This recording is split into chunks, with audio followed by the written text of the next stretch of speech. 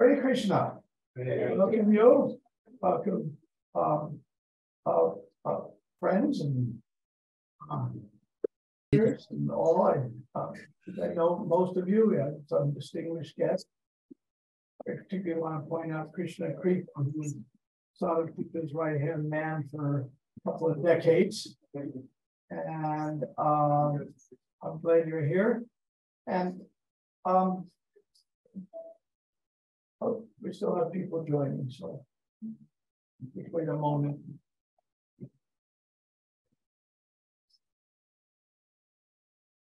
I'll turn the beeping off. Sounds like we're in a different story. Yeah. We're good, Lila. Okay, so Sadaputa left us over a decade ago. His wife is here somewhere. There she is. There you are. And, oh, there you are. And Brahmatirtha with her good friend and my good friend Dora. That you're here. And we have also in the front row. We have the Metas who knew Sadaputa, appreciated. We recently, I guess about a year or so ago, spoke at your book club on Sadaputa. So Sadaputa was a genius. There's no other way to describe it. He had all the qualities of a genius: amazing ability to learn, a photographic memory, and of course eccentricities, which every genius must have. It goes with it.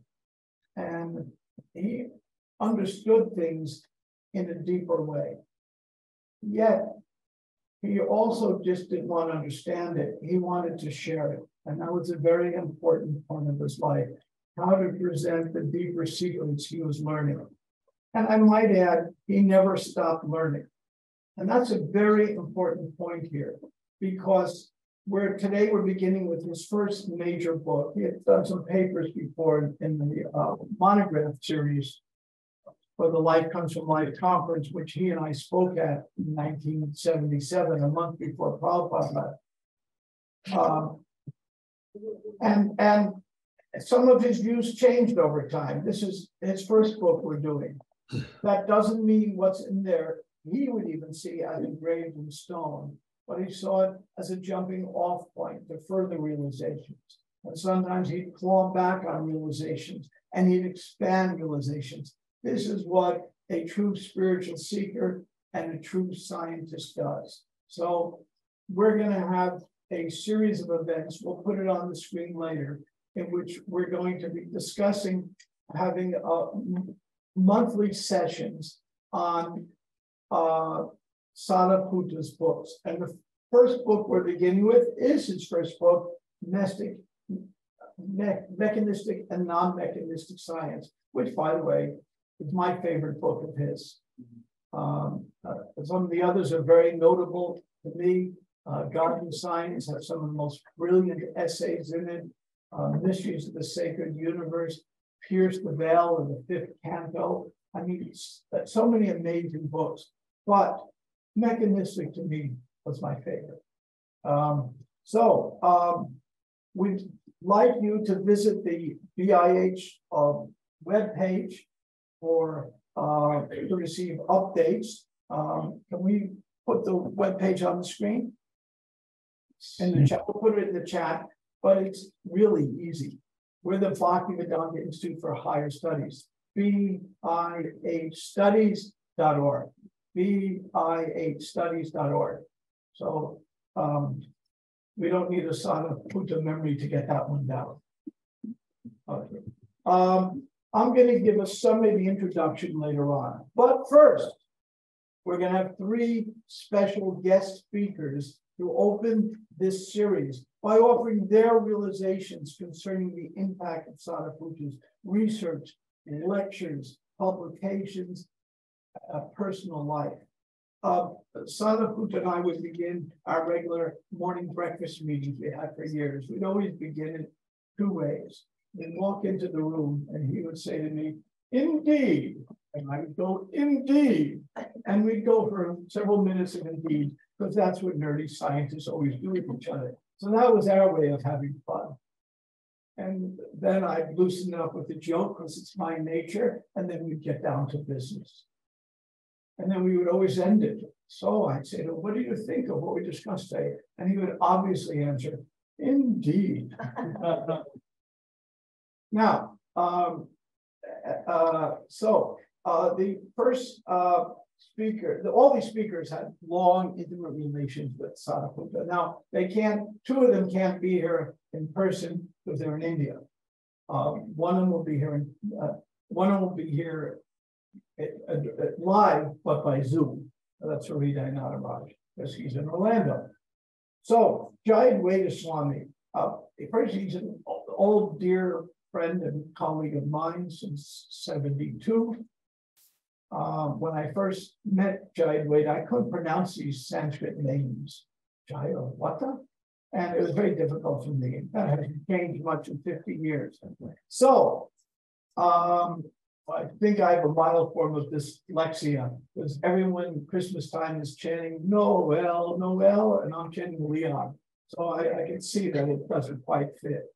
So that was funny. Okay. So, but Jayadvaita, when I first met him, my wife might have come up with a name for him. So our nickname for him was Smiley, because he was actually happy. He looked happy in Krishna consciousness.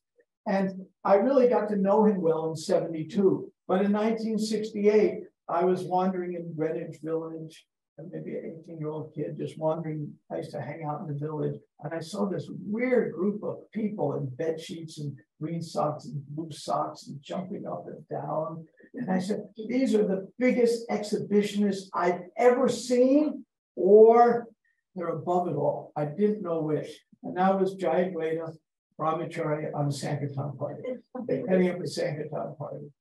And I just stood there amazed. And somebody gave me a mantra card, said, "Your life will be sublime."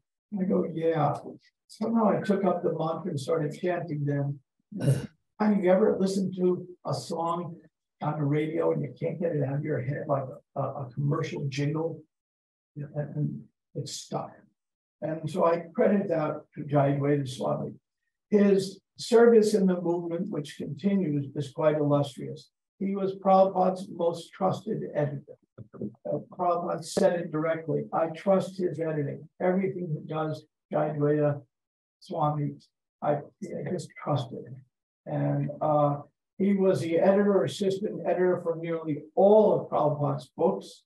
In '78, he became a sannyas. He was co-founder of the Vrindavan Institute of Higher Education, a longtime director of the Book Trust, director of the archives, long time senior editor of Back to Godhead magazine. He recently wrote a book. It's a very good book. We have it in our library here. The book is called Vanity Karma. It's about Ecclesiastes. When Jayadvaita was 13 and a Jewish family getting bar mitzvah, he read Ecclesiastes. And when he read it, it's the weird book of the Bible. If you don't know Ecclesiastes, it doesn't fit in. It's talking about the futility of material life. It just doesn't fit in the way the Bible structured. Then the very end, as if someone else added it. By the way, you ought to surrender to God, and kind of brings it back. And when he read Ecclesiastes, he said, "Wow, this is me. I want to be a monk." You know, he met the devotees, he became a monk. So that was his nature. He lectures extensively all over the world. He's a very popular speaker, and I'm very proud to introduce him to this audience. If we could begin.